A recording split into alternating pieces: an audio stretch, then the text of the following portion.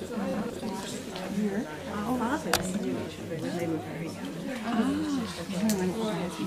afternoon, everyone. Welcome to this afternoon class on Colossians, and very glad to see you. My name is Alistair Wilson, and I teach New Testament studies here, and so it's a real pleasure to have the opportunity to be with you for this class, and we're going to be looking, as you can see from the screen, at Colossians. Most of you, I think, will have had some experience of the afternoon class before. Let me just urge you, if you haven't already, to let us know that you're here by signing in. That's not only useful for us to know that you're here, but also in terms of regulations, health and safety. And let me just draw your attention to the fact that there are gifted envelopes there, and if you wish to make a donation, then that will be gratefully received. But we're glad to see you, whether that's possible or not. We're going to pray, and then we will get into our subject. Let's pray. Our Father, thank you for this privilege of having the text of Scripture, of having time available to us to reflect on that text, and for what we can expect to hear from it. We expect that we will hear your voice. We expect that we will perhaps see some things that are familiar, but we pray also that we will see things we don't expect, that we will also be surprised, challenged, and delighted by what we discover in your word. Encourage us together in Jesus' name. Amen. Amen. So, I have to remember my technology here, and all being well, it will work. All being well, it will work. There we go. So, I'm going to put up slides there. If you can't read all that's on the slides, don't worry about it, but they're there if they're useful to you. We'll give you a guide to what's going on. Most of the slides that I put up on the screen, I've also printed out on the handout. Unfortunately, again, to fit them in, it's not large print, so apologies if the print is too small for you, but at least I hope it will give you a reference point that you can check something up.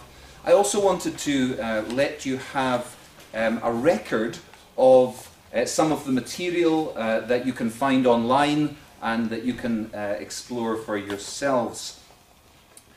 Just want to say a word or two about what we're going to do as we gather together. We're going to work within an hour, and so I'm going to try and keep discipline to that. I want to read, while we're together, the biblical text itself. It's important that we hear the text and not just about the text.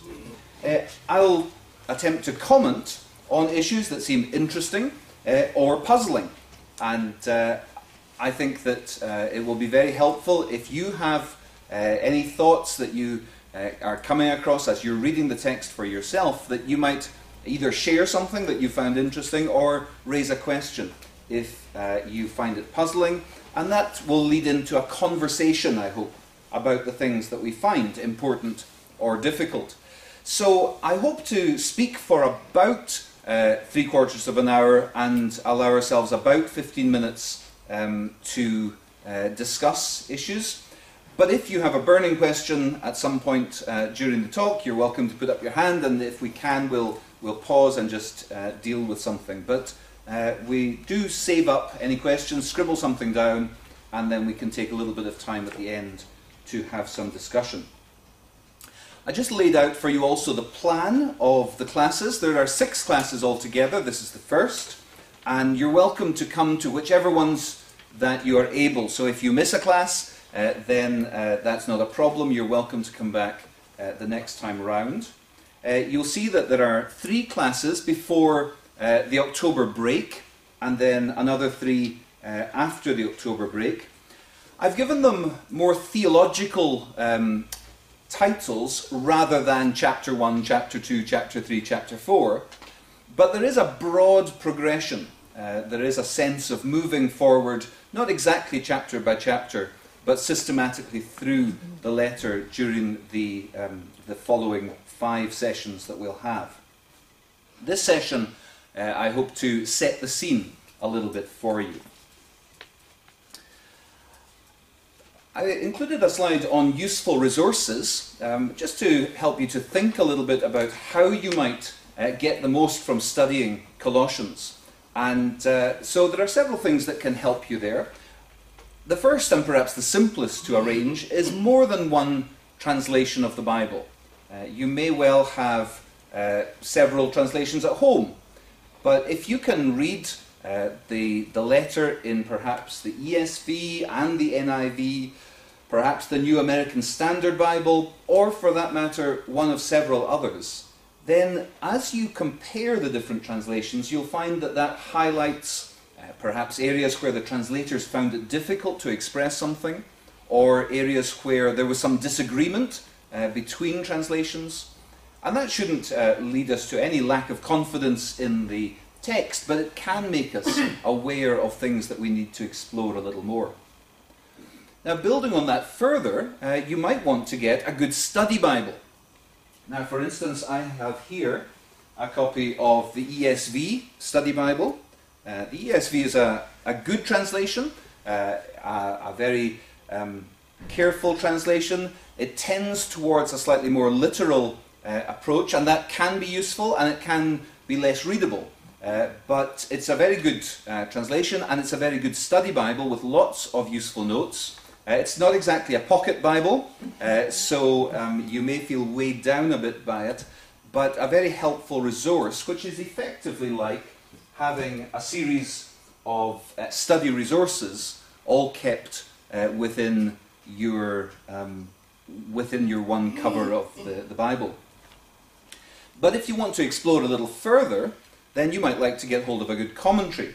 And I've just mentioned several here, which some of which are reasonably accessible, and some are less accessible. Some are more intensive study commentaries. The two more readable ones, one is by my predecessor here as a lecturer at Highland Theological College, Michael Bird. Mike Bird has written a short commentary on Colossians and Philemon. The two letters are often linked together in a commentary series called the New Covenant Commentary.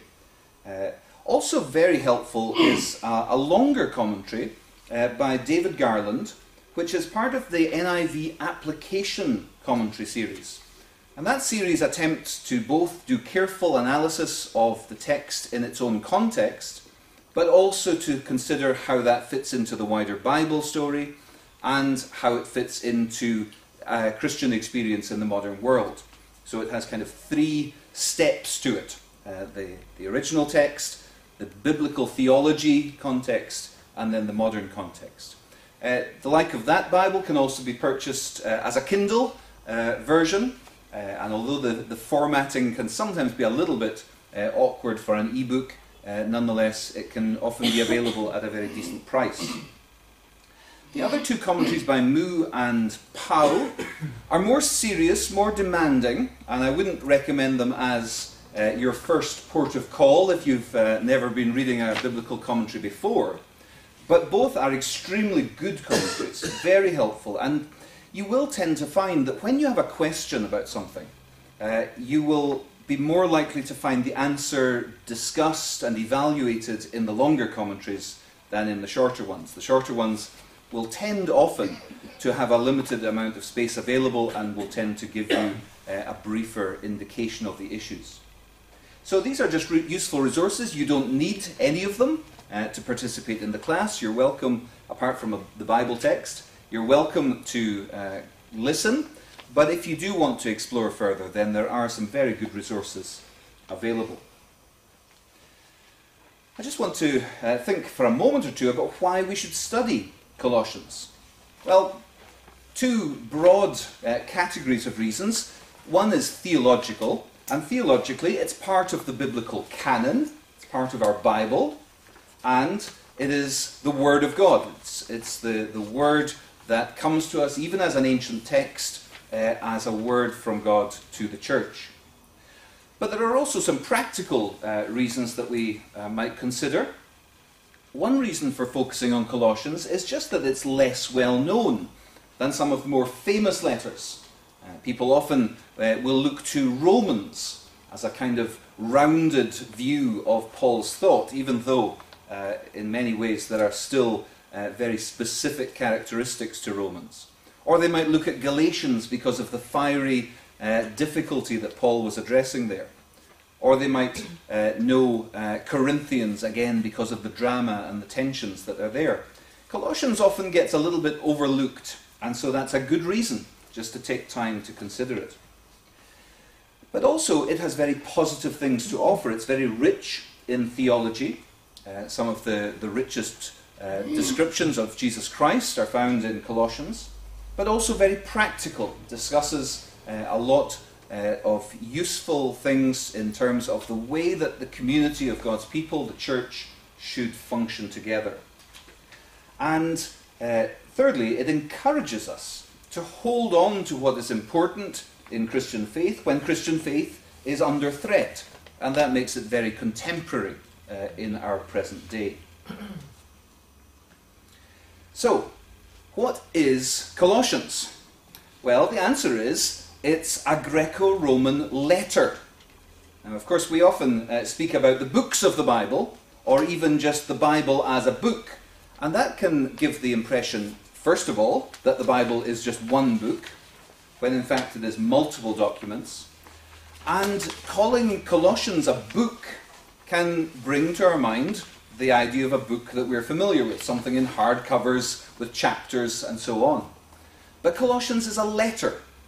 It's a letter in some respects, just like we might write from one person to another. Now, it's not just like that, but in some respects it's very similar.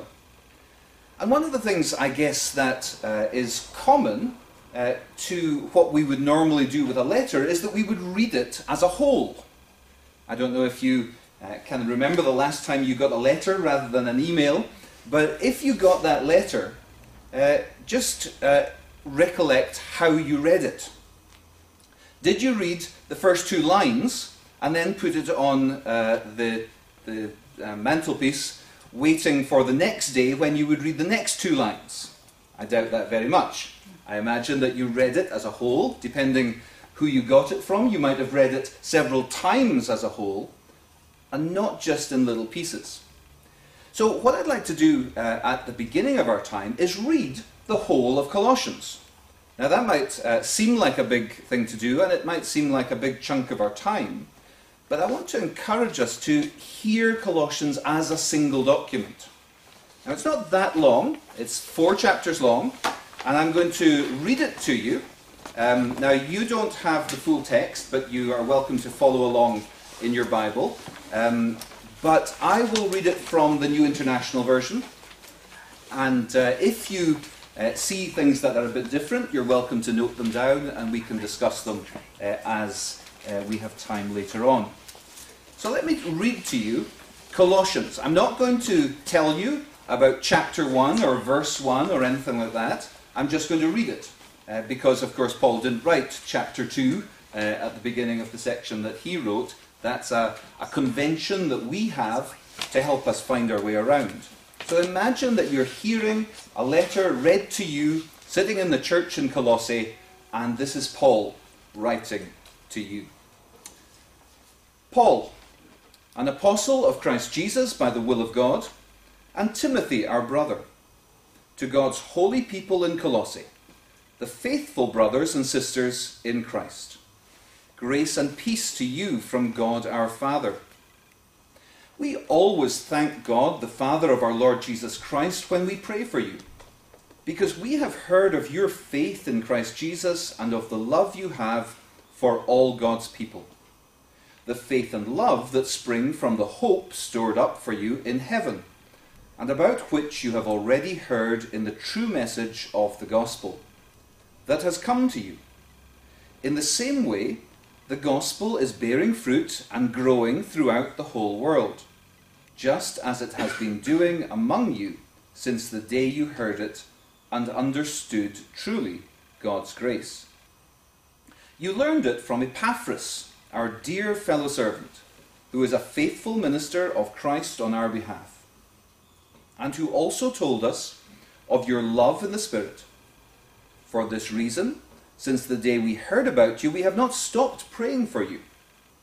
We continually ask God to fill you with the knowledge of his will through all the wisdom and understanding that the Spirit gives, so that you may live a life worthy of the Lord and please him in every way, bearing fruit in every good work, growing in the knowledge of God, being strengthened with all power according to his glorious might, so that you may have great endurance and patience, and giving joyful thanks to the Father who has qualified you to share in the inheritance of his holy people in the kingdom of light.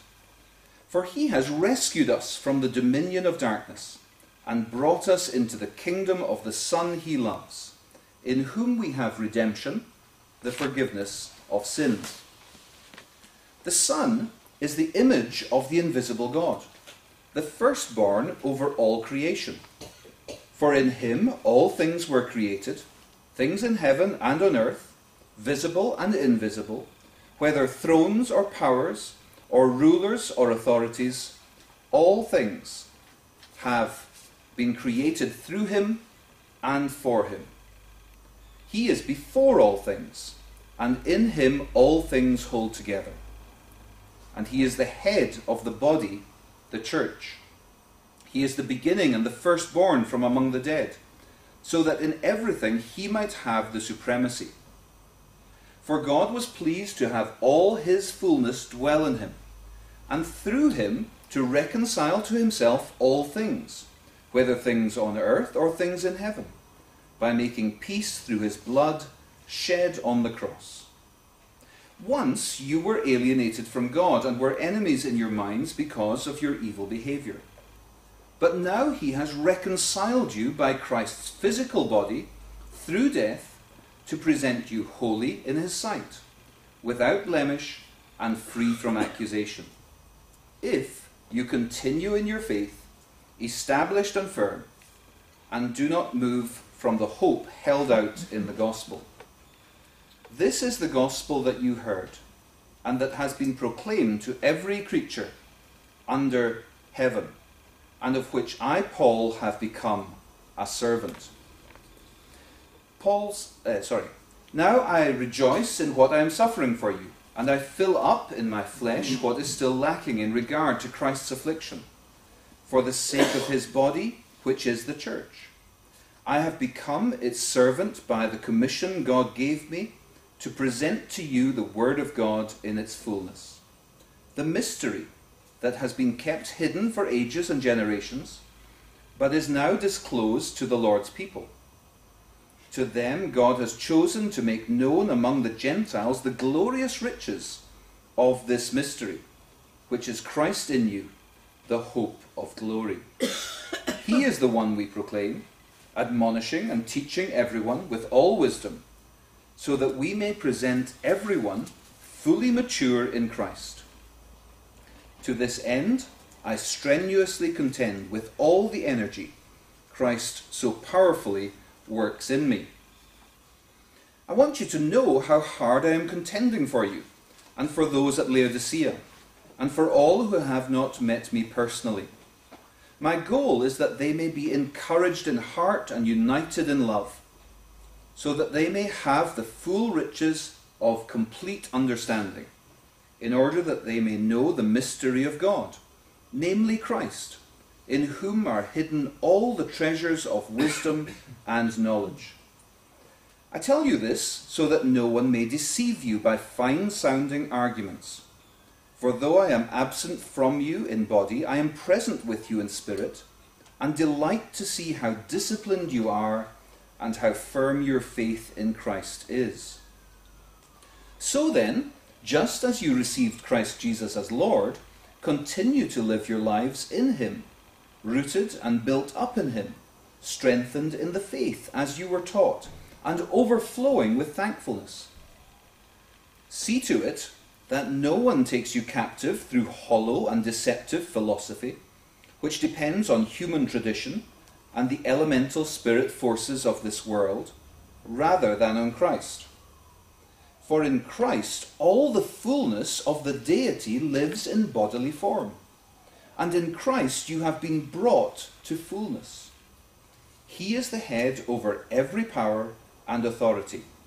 In him you were also circumcised with a circumcision not performed by human hands.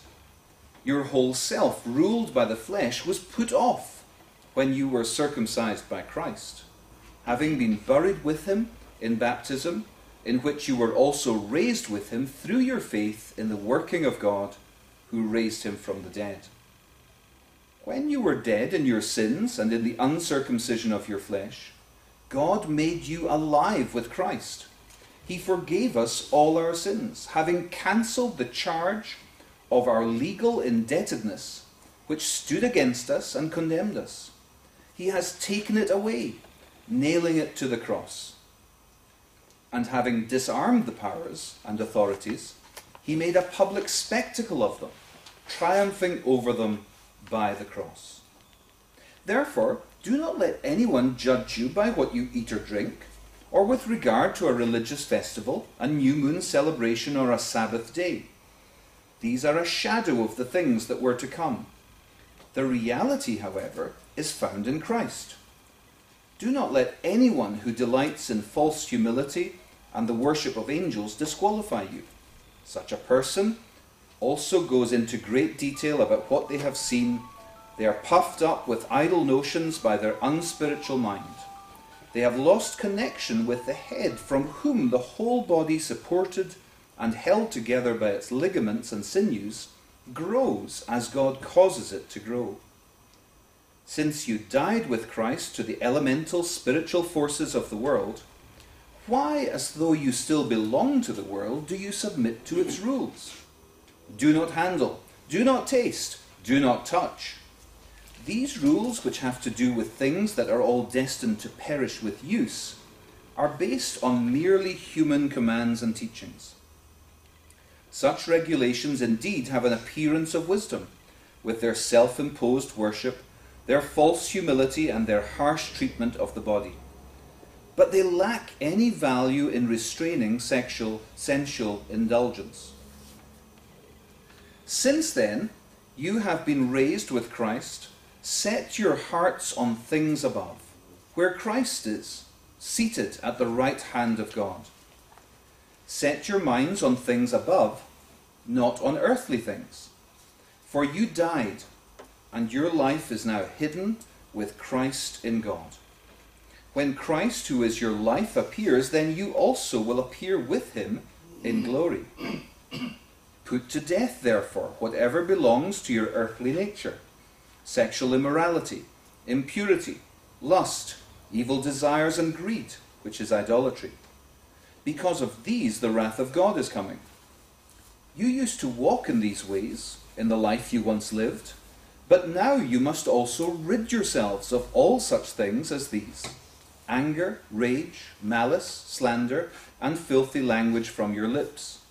Do not lie to each other, since you have taken off your old self with its practices, and have put on the new self, which is being renewed in knowledge in the image of its Creator.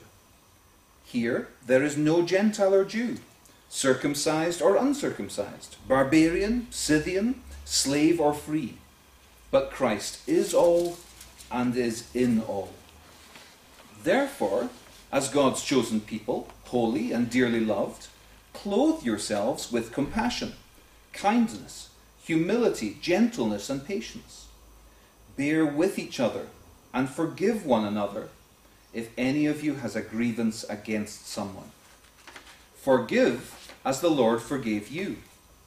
And over all these virtues put on love, which binds them all together in perfect unity. Let the peace of Christ rule in your hearts, since as members of one body you were called to peace. And be thankful. Let the message of Christ dwell among you richly as you teach and admonish one another with all wisdom, through psalms, hymns, and songs from the Spirit, singing to God with gratitude in your hearts. And whatever you do, whether in word or deed, do it all in the name of the Lord Jesus, giving thanks to God the Father through him. Wives, submit yourselves to your husbands, as is fitting in the Lord. Husbands, love your wives, and do not be harsh with them. Children, obey your parents in everything, for this pleases the Lord. Fathers, do not embitter your children, or they will become discouraged. Slaves, obey your earthly masters in everything, and do it not only when their eye is on you and to curry their favour, but with sincerity of heart and reverence for the Lord. Whatever you do, work at it with all your heart as working for the Lord, not for human masters, since you know that you will receive an inheritance from the Lord as a reward. It is the Lord Christ you are serving. Anyone who does wrong will be repaid for their wrongs, and there is no favoritism. Masters, provide your slaves with what is right and fair, because you know that you also have a master in heaven. Devote yourselves to prayer, being watchful and thankful. And pray for us too, that God may open a door for our message, so that we may proclaim the mystery of Christ, for which I am in chains. Pray that I may proclaim it clearly as I should. Be wise in the way you act towards outsiders. Make the most of every opportunity. Let your conversation be always full of grace, seasoned with salt, so that you may know how to answer everyone. Tychicus will tell you all the news about me. He is a dear brother, a faithful minister and fellow servant in the Lord. I am sending him to you for the express purpose that you may know about our circumstances, and that he may encourage your hearts. He is coming with Onesimus, our faithful and dear brother, who is one of you. They will tell you everything that is happening here. My fellow prisoner, Aristarchus, sends you his greetings, as does Mark, the cousin of Barnabas. You have received instructions about him. If he comes to you, welcome him. Jesus, who is called Justus, also sends greetings. These are the only Jews among my co-workers for the kingdom of God, and they have proved a comfort to me. Epaphras, who is one of you and a servant of Christ Jesus, sends greetings. He is always wrestling in prayer for you, that you may stand firm in all the will of God, mature and fully assured. I vouch for him that he is working hard for you and for those at Laodicea and Hierapolis. Our dear friend Luke, the doctor, and Demas send greetings. Give my greetings to the brothers and sisters at Laodicea, and to Nympha, and the church in her house. After this letter has been read to you, see that it is also read in the church of the Laodiceans, and that you, in turn, read the letter from Laodicea. Tell Archippus, see to it that you complete the ministry you have received in the Lord. I, Paul, write this greeting in my own hand. Remember my chains. Grace be with you. And that is Paul's letter to the Colossians. I wonder if you have ever read one of the letters of the New Testament in its entirety, in one sitting. I suspect that in church I never had done so, and so I hope you find that a useful thing to do. So, Colossians is a Greco-Roman letter. That means that it follows a slightly different pattern from the pattern of letters that we're familiar with in the modern world. We're familiar with certain conventions. Dear sir, even if you're writing to somebody who isn't terribly dear to you, you still call them dear. And yours sincerely at the end. And just in the same way, there is a certain pattern and convention to the way in which letters were formed in the Greco-Roman world. Let me just say a word about what I mean by the Greco-Roman world. You can hear probably that that's a combination of Greek and Roman. Now, the Greek influence came several centuries before the New Testament time, particularly through the dominance of Alexander the Great. Alexander that great Greek general, who extended his empire throughout much of the eastern Mediterranean world. And one of the strategies he used for bringing some coherence to his empire was that he developed the use of Greek. Now, Greek was an ancient language. Classical Greek was a very nuanced language, and some great literature, Homer and other great documents came from that Greek. But it was quite demanding for people who were not naturally Greek speakers. And so what developed through Alexander's efforts at promoting Greek was what is known as Common Greek or Koine Greek, and it was the Greek of the streets. It was the Greek that could be easily gathered by most people. So it didn't have some of the technical nuances that the classical Greek had, but it was usable, and it became what is known as the lingua franca, the language of trade. And using Greek then became something that was possible for people from Israel, from Palestine, people from Asia Minor, people in Rome, people in Greece itself, even down onto North Africa. So this one language became a common linguistic bond in much the same way as English has become in the modern world, which meant that people from different groups, different places, could nonetheless communicate with each other. And so by the time that we get to the New Testament, the political power has shifted from the Greek Empire to the Roman Empire. It's now the Romans that are in power. But they couldn't shift the significance of Greek for linguistic communication, for trade, and so Greek remains significant, and that's why we have a New Testament that was written in Greek rather than in Latin, because even though the Romans were the political power, it was the Greek language that was used for day-to-day communication. So we've talked about the idea that a letter typically has a structure. You can tell that Colossians is a letter, not because it says the letter of Paul to the Colossians in the top of your Bible, but because it has certain features in the text. We'll not take much time over it, but you can see right away that there's a very easy structure to recognize in the first few verses of Colossians 1. Paul, and then he describes who he is, to God's holy people in Colossae, and then finally, grace and peace to you. So we have author, recipients, and some kind of greeting. And into each of these very simple things, Paul puts great, rich theology.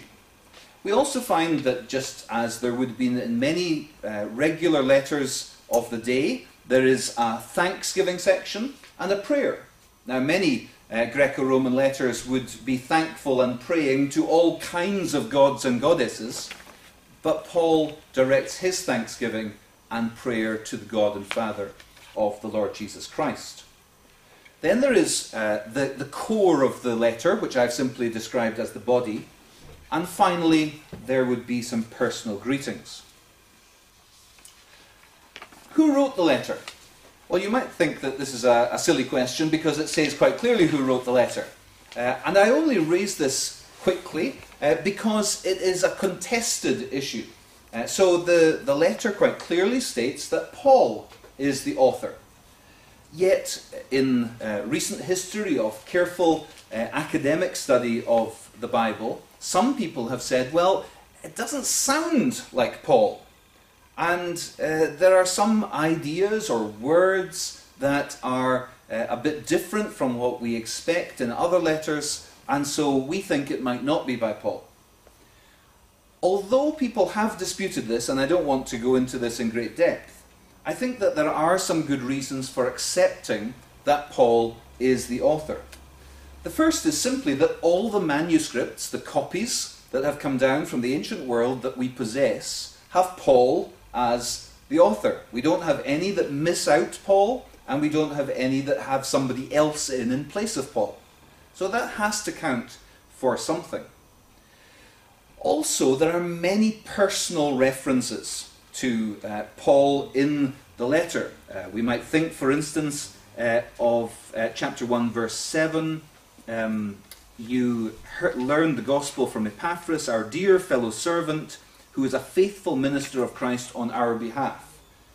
Paul speaks of his knowledge of Epaphras. You'll remember at the end of the letter that there are various greetings, greet so-and-so, greet so-and-so. And then in verse 18, I, Paul, write this greeting with my own hand. Now what's going on there is that in the ancient world, where literacy was not all that widespread, and where generally people employed professional scribes, partly for their skill and partly because the materials were also expensive, the pens, the ink, the papyrus, it was very common to ask somebody to write a letter for you, but then you would add something that distinguished it, just like we type our word process, a letter, but then add our handwritten signature. It would be common to do that, to say, this is truly by me. So if this were not by Paul, then this is pure deception, to say, I, Paul, add my hand. Because if it is not Paul, then it is not true to the very nature of what that claim is making. That is, here I authenticate that it really is me. So if somebody did that and it wasn't Paul, then that would seem to be particularly out of character with a letter that includes the instruction, do not lie to each other. And then, thirdly, the theology, although it may be distinctive, is consistent with what Paul teaches in other letters that are recognized to be by him. That is to say, although he may tackle particular issues, and although he may address them in a specific way, and perhaps use language that is tailored for the needs of that circumstance, it is not the case that he says anything that is in direct contradiction or even in significant tension with what he says elsewhere. And so I'm going to accept the face value of the letter that it is Paul who wrote it. Where was Colossae? If you can see the map on the right, that gives you some sense of the Mediterranean world, what we might call broadly the Greco-Roman world that reflects the kind of Roman Empire. And then on the left, you'll see this close-up shot of what is, if I move over for just a second to point it out, you've got this area here, what we would call Asia Minor in the ancient world, or in the modern world, what would be Turkey. So you'll see Colossae marked with a dot there on the western part of Turkey, of Asia Minor, very close to Ephesus, about 100 miles from Ephesus, and also even closer to Laodicea, which is mentioned in the letter. I'm not going to go through the quotation, although I'll leave it with you, this quotation from David Garland. But what's interesting about it is that he mentions that there was an earthquake that took place in the early AD 60s, and so that gives us a kind of limit on when Paul could have written to the Colossians, because it seems that towards the early 60s AD, Colossae was either significantly damaged or possibly destroyed by this earthquake. So that ties in with much of the view of when this letter might be dated. Most people identify it as being a prison letter, a letter that was written when Paul was under house arrest in Rome. There is some debate about that, but I'll not go into the detail at this stage. But if that is the case, then we're probably talking about a time in the early 60s AD. Just a little quotation. Forget that when I press that it doesn't work there. This is a quotation from Tacitus, a Roman historian, from the Annals, and I've just put it in because it's useful as much as possible to have a look at ancient sources when you're trying to figure out what's going on. And Tacitus includes this little phrase, one of the famous cities of Asia, Laodicea, which we know was a neighbour of Colossae, was that same year overthrown by an earthquake, and without any relief from us, recovered itself by its own resources. So Laodicea seems to have responded very well to the difficult circumstance of the earthquake, but Tacitus gives us some sense of that devastating event that took place, and that can be dated through cross-referencing with the various things that are mentioned to about the AD 61-62 time. Okay, why is Colossians written? Why did Paul write this letter? Well, hopefully as we go on through this series of classes, we'll see in some detail some of the features of the text that give us these ideas. But I think we can identify a number of broad issues that Paul had in mind. One was to encourage the Colossian believers to continue to believe the gospel and to grow in Christian maturity. One thing we'll pick up in the next class is this interesting phrase, the gospel is bearing fruit and growing. And so Paul has this sense that the gospel is producing results in the church in Colossae as elsewhere. But then a little bit later on in the same section of text, in 1:10, he says, we ask that God will fill you with the knowledge of his will through all the wisdom and understanding that the Spirit gives, so that you may live a life worthy of the Lord and please him in every way, bearing fruit in every good work, growing in the knowledge of God. And so we find that same sense of bearing fruit and growing being repeated twice, and I think that gives us a clue to what lies at the heart of Paul's concerns. Secondly, we can say that it was written that the Colossian believers would see the wonder of who Christ is and what he has done. So there's a very strong Christological emphasis in Colossians. There's a very strong emphasis on who Christ is, what he has accomplished. But also there is an element of negative or warning to the Colossian letter to encourage the Colossian believers to reject false teaching. And Paul has a certain part in chapter 2 where he's very firm in saying, don't allow false teaching to disrupt your understanding of the gospel. Then, to encourage the Colossian believers to have a heavenly, Christ-centered perspective on reality. One of the fascinating texts is at chapter 3 and the first few verses where Paul says, since you have been raised with Christ, set your minds on things above. And then he says, where Christ is seated at the right hand of God. And then he says, when Christ, who is your life, appears. So he identifies the believer's life with the person of Christ seated in the heavenly realms, which certainly deserves more reflection and is certainly a distinctive theme in Colossians. Then we have, finally, to encourage the Colossian believers to live as a community in a manner consistent with their union with Christ.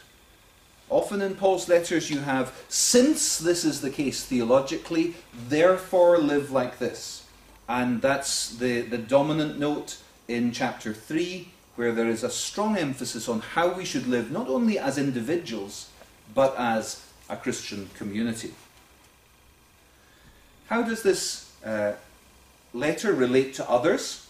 Well, I've already mentioned it's a prison letter, and it has reflections. You'll see Paul referring to him being in chains, and we find similar references to him being a prisoner in Philippians, in Ephesians, and especially in Philemon.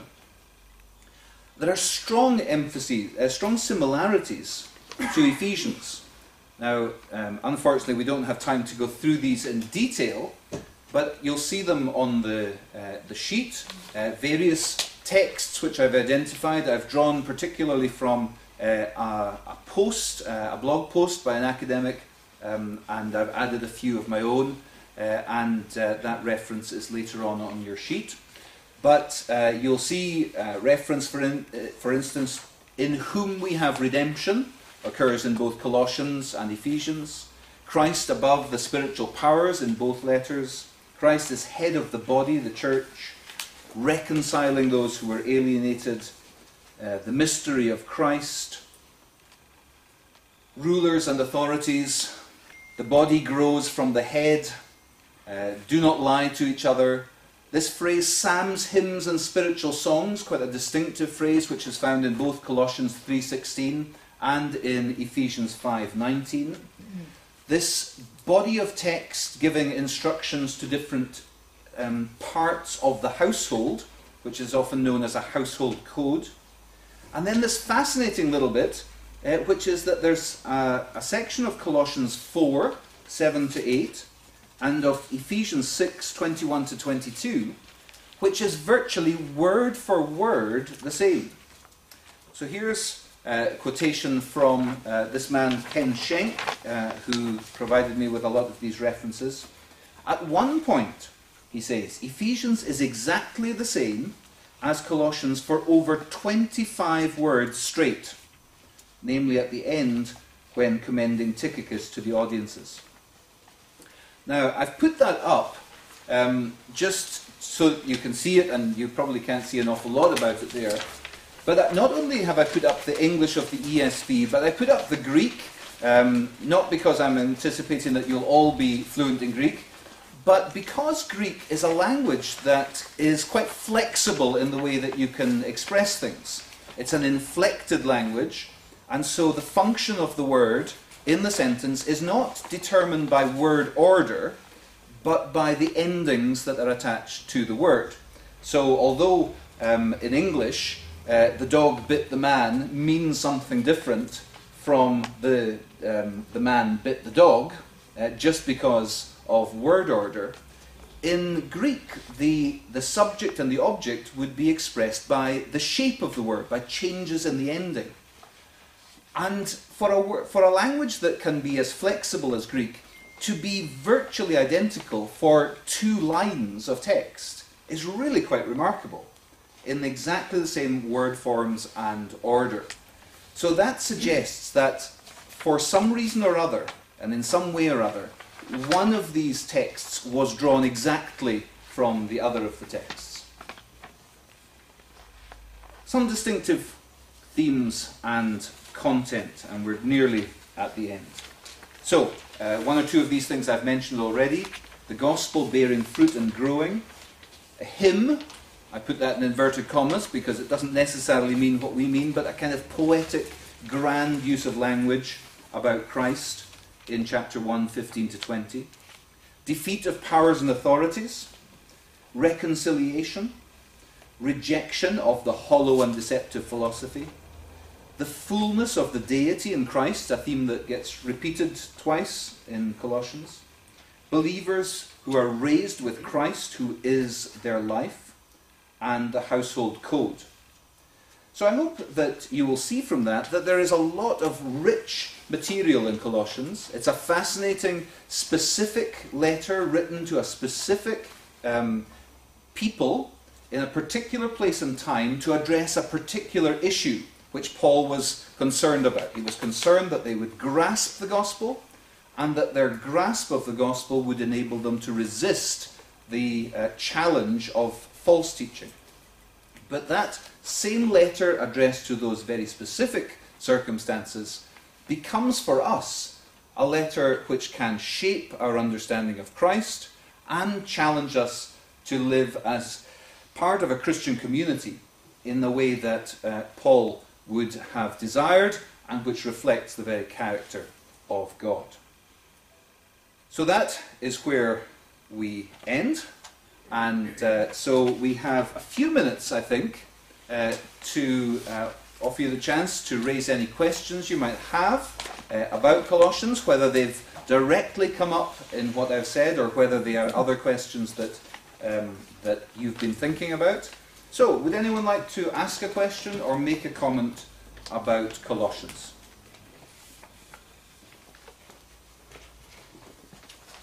Yes? Does the fact that there are 6 distinctive similarities in the Greek, does that lead to a discussion as to whether one is directly copied from the other, or one is not false, one is false and one is true?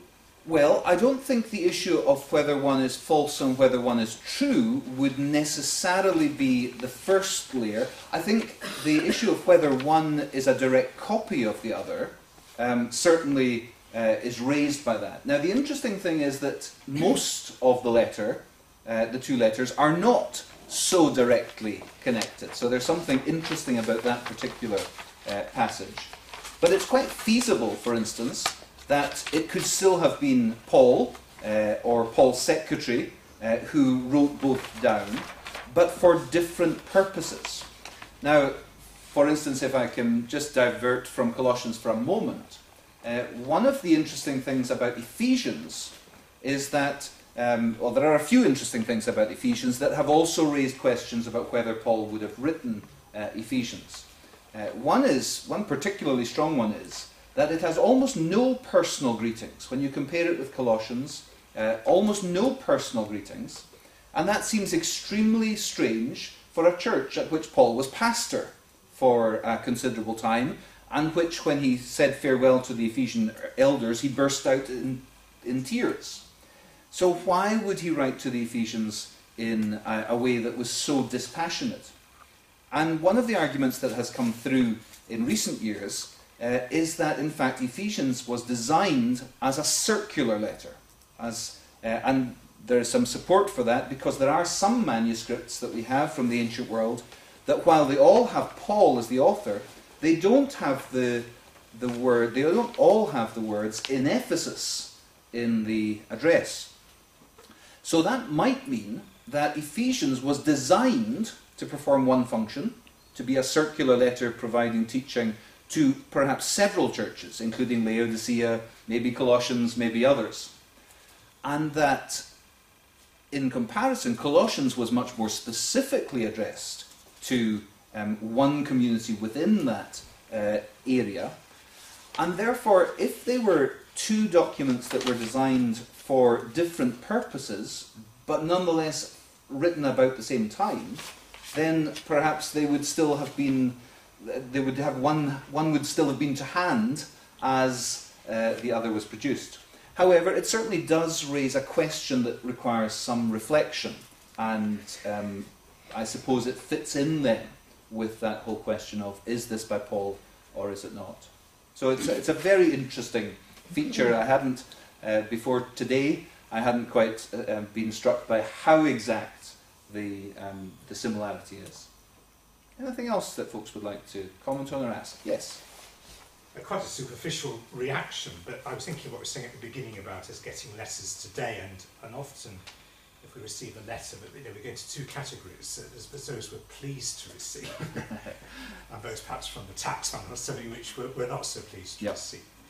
My reaction to hearing you read the letter, and I never heard it read actually so well in one piece, was I would have been pleased to got the letter. I felt Paul would have been trying to very much encourage me. He was being, you know what it's like when you perhaps, because I have been a teacher at one stage, when you sort of put something which you're trying to encourage someone or you're trying to give a bit of a ticking off. I felt there was an encouragement in it. There was obviously some criticism, but it was a sort of a letter I would have been pleased to receive, and the sort of thing you would say, can you read it again? So I felt he was, it was very positive, very building up. It was a nice letter to get. He was trying to encourage rather than tick off so much. That's very helpful. In fact, I must remember, before I say anything, to repeat the question, because it may not be picked up for the video. So the first question was just about whether that exact wording issue at the end of Ephesians and Colossians had an impact on the whole authorship question. And then your own comment about this being a positive tone in Colossians rather than a negative, critical one. Absolutely, it's a very different tone, for instance, from Galatians, where you're getting some severe ticking off going on there, No thanksgiving in Galatians, straight into I am astonished that you are so quickly deserting the one who called you.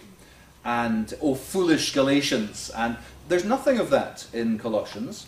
There are some warnings, but it strikes me more like the warning of a parent who sees that their child might go near the fire, rather than the scream, perhaps, of a parent who sees that the child has already gone to the fire. So it is not a stop doing it, but it is more a be careful of your situation, be careful of your context.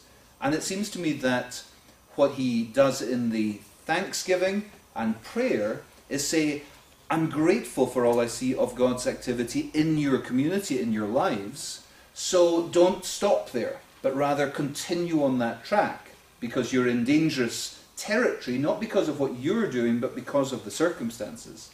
And therefore, be vigilant that you are not put into a position where that causes devastation. So absolutely, I would say that if you received this, you might hear some serious tones, but broadly speaking, you're getting an encouraging word, a word that would make you think, yes, that's good to hear, I'm encouraged to hear that, let me hear it again. Anything else that folks would like to comment on? Sorry, yes, okay, I'll at the back and then I'll come to you. In the version that you read from, you said, in him were all things created. In the authorised version, it says, by him, and that is consistent with what we have in John's Gospel. Yep, yeah, it is. There's a marvellous opportunity for a Greek lesson, which I'll try and restrain myself from. But the little phrase, enarche, so in the beginning, that N is known as a dative, and it can be used to express location, or it can be used to express instrumentality, by means of. And there's nothing in the word itself that tells you which one of these it is. So you then have to choose by context which is the... So in the case of by him, then in fact it would be perfectly legitimate, and it's the good argument for learning Greek, to hear almost both nuances there. That everything was created both by him and in him. The sense of that he is the one in whom we live and move and have our being, but he is also the one by whom the heavens and the earth were made. So that's where translators have a real problem. It's similar to John 3, where Jesus says, unless you are born anothen. Now, anothen in Greek can mean both from above and again. If you're an English translator, you have to choose. But if you read it in Greek, you don't. That in fact, you can hear both of these nuances, and that's why some translations say you must be born again, and some translations say you must be born from above. And almost certainly, that's why Nicodemus got so confused, because Jesus was saying you must be born from above, and Nicodemus was hearing you must be born again. And that's how he says, how can I be born again and enter into my mother's womb? So it's one of these places where the Greek has more flexibility of meaning than the English can cope with. And the poor English translators have to make a choice. They can't say nothing, or unless they go the Amplified Bible approach and they just put them both in. So that's why you end up with that kind of discrepancy. Yeah, I think our time's going, but yes, sir, did you have a... Struck me when you were reading chapter 2, verse 5. Paul says, for though I am absent from you in body, I am present with you in spirit, which I can understand. I might say that today. He then goes on to say, and delight to see how orderly you are and how firm your faith in Christ is, which just kind of begs a speculative question. Is it just a turn of phrase, or why didn't he say, I'd like to hear how orderly you are? Is he somehow there. It's a very good point, and commentators discuss what does it mean to be with you in spirit. Does it mean to be in the sphere? It's a bit like the gentleman's question about in Christ, that we are sort of in the presence of Christ together. Or does it mean that I am in my mind thinking very much of you?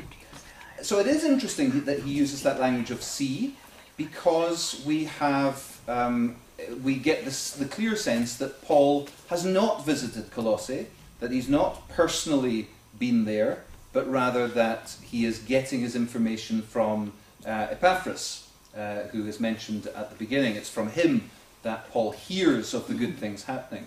So it is an intriguing choice of words. I have to say I don't have any sense of exactly what nuance that might mean. I suspect it's more figurative, but it is intriguing.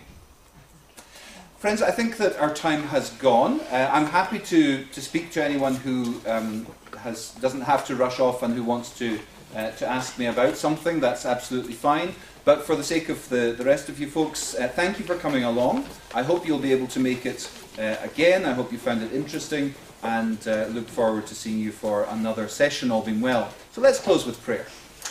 Our Father, we commit ourselves into your care. We pray that as we have heard your word, as we have read it, and as we have thought about it, its effect would linger. Its effect would be like that gospel that bears fruit and grows in our lives, that there would be an organic change because of being exposed to your word. So encourage us, keep us safe, and we pray that we'll be able to meet again in the future to reflect on your word more. In Jesus' name, amen. Thank you very much indeed, folks.